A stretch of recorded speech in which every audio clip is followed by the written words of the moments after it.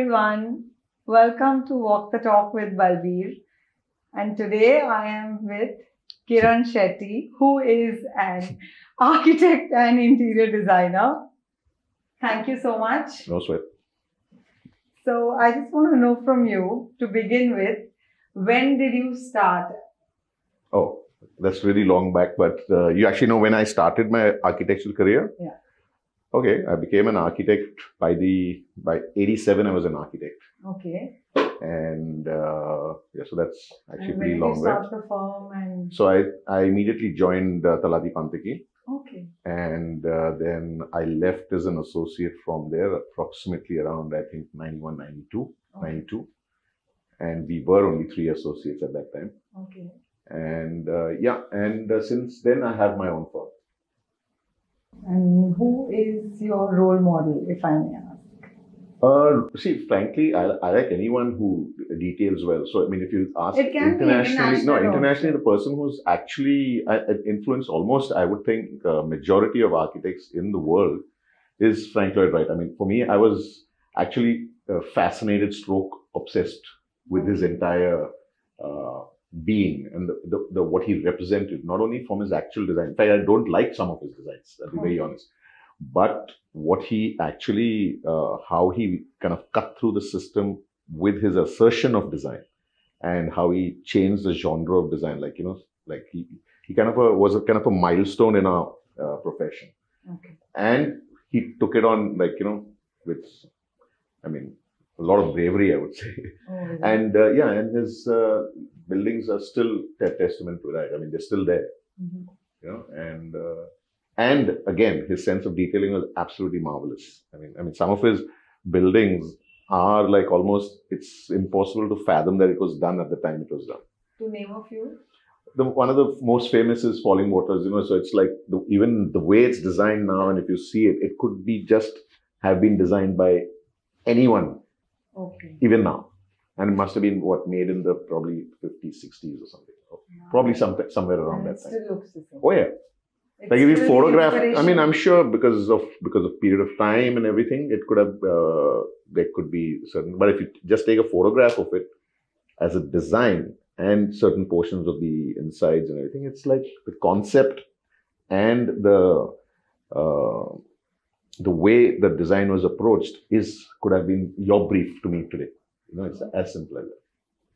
Yeah, what is your favorite style of design? Yeah, so I don't specifically have a given style. Like, for example, I would love to think and assume that any project done by me, people won't know it's done by me.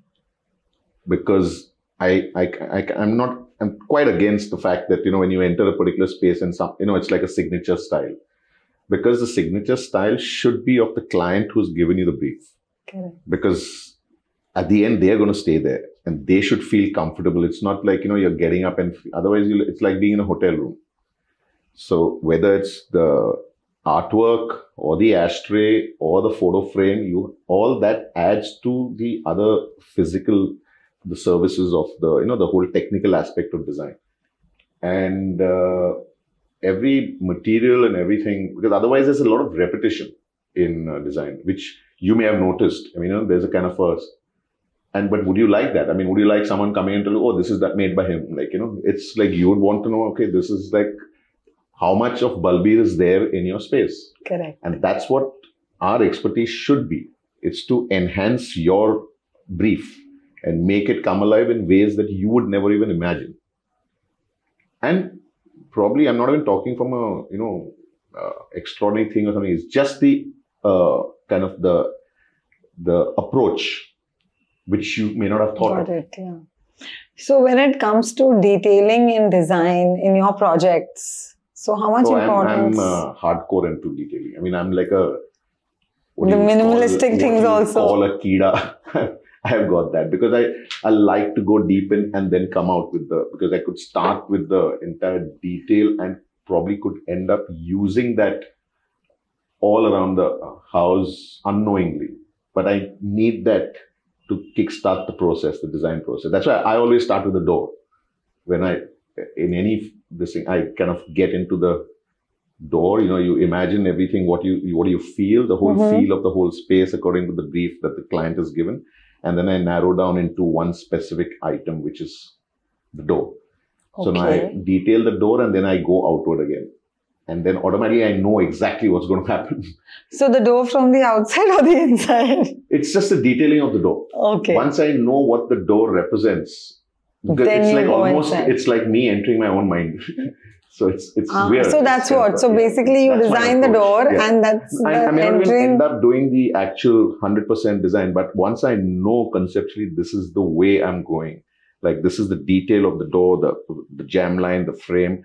Once I know that, then I know that itself how I build up or build down from that detail, because depending on the hierarchy of that particular item that is being chosen. Like, because if it's a that's a lot of detail. If it's like a bedroom door, I would then obviously enhance that thing for the main door. Okay. Or I would tone it down if I've already worked on the main door. So basically, you're talking about every door of the house, or just the main door? I'm not talking only the doors. Now, no. I mean the beginning of it. That detail now spreads across. I automatically know I understand the concept that I'm going to work on. Like whether I'm going into a particular, the hard surfaces, soft surfaces. I don't know. It's just a process of, it's just that I need a starting point, right? So that's my starting point. So then when you actually start on that detail, what about the functionality, aesthetics? It's supreme. No, I to be honest, for me, aesthetics is like the last chapter of the book, because that's the easiest part, because the plan is the most important and the most difficult, because it's like you should be able to move around blindfolded in your own house. Correct. Because oh my God, I actually am imagining myself doing that. Because really, that's your comfort level, right? Because in the middle of the night you're getting up. I mean, oh my God, But the thing is, you could actually be in a situation where it's almost being blindfolded, right? If the electricity is gone for whatever reason and you're just walking around, you don't want to be stumbling around all over the place. The simplicity of the plan. I mean, I personally feel that people unnecessarily make things more complicated. And it's not, the most difficult is to make it simple and to look not designed. So the thing is, so you start from that simplicity of planning, and I raise the lines from the plan, and that elevation could be any damn thing. You could make it classical, you could make it contemporary, you could make it modern, you could do anything with it. But the plan has to be, I'm not going to make a stupid plan because the genre is different. So what do you like doing more? Like, those modern homes or classic or contemporary? I'm not a natural period style classical kind of thought process. I love clean lines, but I hate boring clean lines. In a sense, I like that sense of pop to come in. I like a sense of, because it's like life, right? You have to have speed breakers. Yeah, but how does that pop come up? Like, what it could come with the artwork, it would come with the color, it could come with anything, or breaking the genre. I love breaking genres. I mean, why should it just continue in one style? It has to be like you. I mean, what's the concept of a suit, right? What does a tie do? The tie and your pocket square. I mean, there's a reason. What does a sock do? Or a lack of socks? So that's what the whole idea is, right? So the thing is, why should everything? That's why, as much as I love Scandinavian and Japanese design, I think Japanese design is very spiritual. It's beautiful to look at, but I just feel it just represents them too much, because they're both the societies are an extremely cold society. So it works in their system. So it's a fab place to start from, because it totally, you read it so beautifully and it's so clean and neat and everything. But then they already have that sense of spirituality in them. So therefore they fill up that void, when they design that way. Now our sensibility is different. Now for us, we also have to create spaces which mentally you should be able to, because you don't think Japanese, right? You don't think Scandinavian. So suddenly for you, sometimes it could be just an empty space. Now, if you're into that whole Buddhist space, all that kind of thing, and then suddenly even that void, you fill it up with all your thoughts, and you know exactly why the void is there. But so I like to see it purely on a visual way, in a visual way, and then I like to I mean, because I just love that concept of design. But then you have to do something with it. So you said break the genre. So, yeah. you know, if you So it's just a style. You have to, I mean, so then that's where your personality comes in. That's where my personality would come in. That's where your personality would come. And how the thing gets interwoven. Because if that doesn't happen, how does design, I mean, how does it kind of look different from something else, right? Because there's no reason for someone else to like it. Correct. That's the least of my problem. I mean, you don't like it, that's your problem. But the person who's using it likes it. Have I followed the brief? That is the most important thing. Like I had a talk the other day, and that's exactly what I was trying to say to people, is that we are taking ourselves too seriously from a point of view of, like, we are not artisans.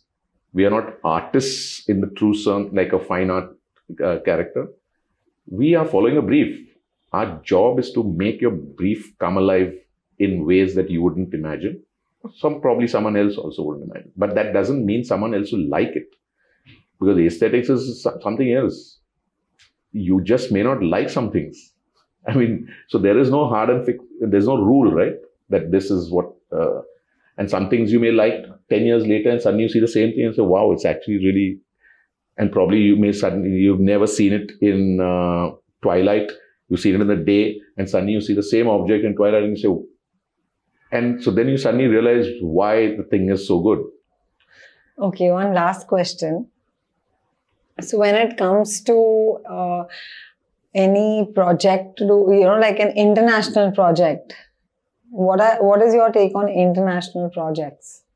No, see, the international projects, basically what I love about international projects is the form of public spaces, you know, the way they handle public spaces. I'm not a big fan of just individual structures or anything, because again, it's just a kind of, it's there, you know, but what I really enjoy the way international projects are done for, you know, where they involve streetscape, where they involve, like I recently saw a fab project I thought was, it's like a kind of a bathhouse in somewhere in Norway, if I'm not mistaken. And it was an old concept. I mean, it was there since the 50s or 60s, something like that. And it's just an interactive space for people to come and hang out in a kind of a waterfront. Okay. And the way the thing has been designed, it's designed by a firm called Snohetta, I think. And the way it kind of, when you see the photograph, it almost feels like it's a sea. It's the waves and the various levels. It's actually just various levels and people are just sitting and they're looking at the sea, and there's a bathhouse where you actually can go in to swim and, you know, sea swim, and you've got your levels to dive into the water and everything. So it's all just incorporated, but it's accessible. It's not like there's no kind of a boundary wall and there's no, you know, that this is a property and you need, you know, ABC to get in and all that. Is that man-made or? Totally man-made. Totally. But the way they've used, I mean, allowed it to kind of seamlessly fit into the... very artistically. It's not, see, the art is missing. Oh. That's the beautiful part, right? Because see, when you really push art and place it in a space, that's like how your traditional classical architecture was, you know, because it's like an alien thing which has been just dumped into a beautiful meadow or a, you know, valley or wherever, or if it's a fort, it's up in the mountains. This approach is where you just make it beautifully seamless and it looks like part of the terrain, part of the landscape, part of the contours of that particular space. So here it's just land meeting water. That's it. That is the actual brief. And they've made it so seamless, it's absolutely stunning. I'm going to take these details from you later because it sounds very interesting. And I don't even think it's an expensive or some fancy project or something, but it just so beautifully works. Lovely.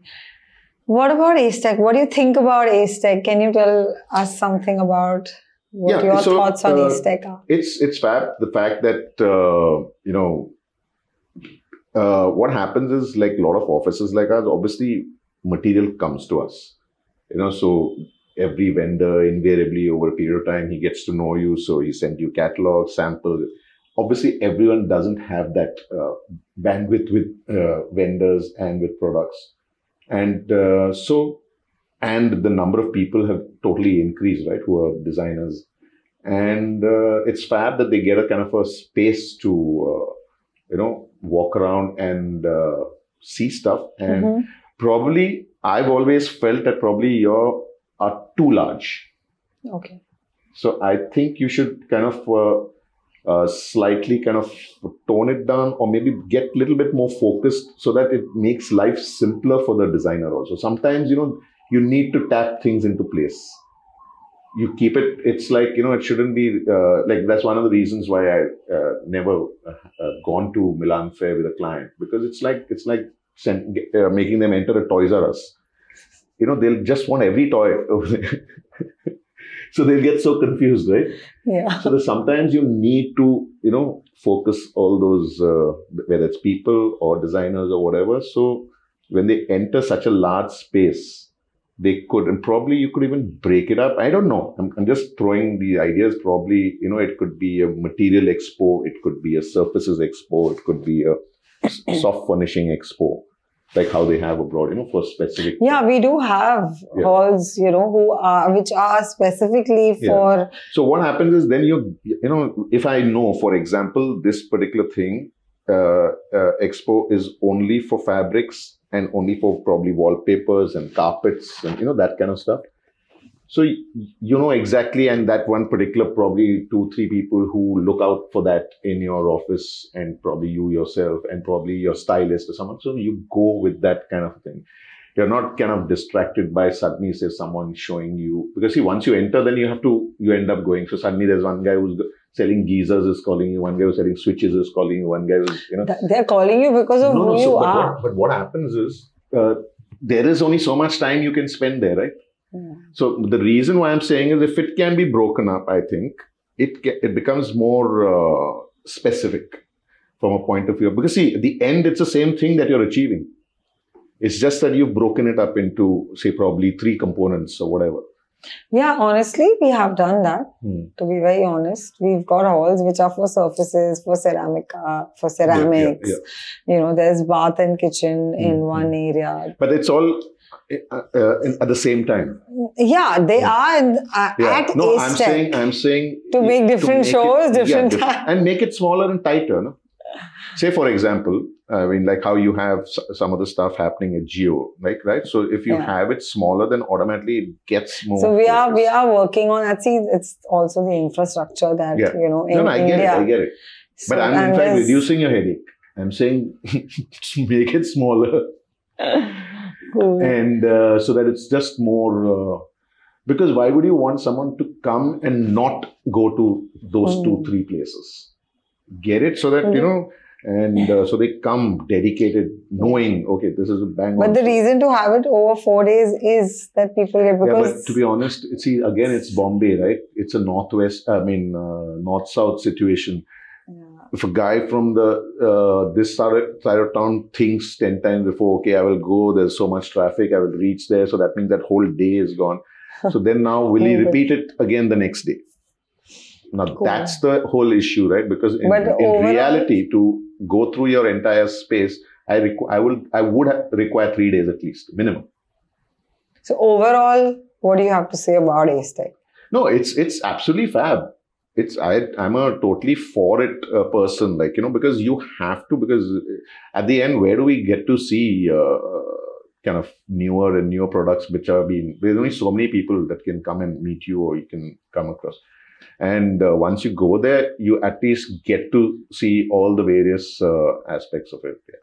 True. And I don't know how much of it happens out here, whether every year, whether products come out with the vendors.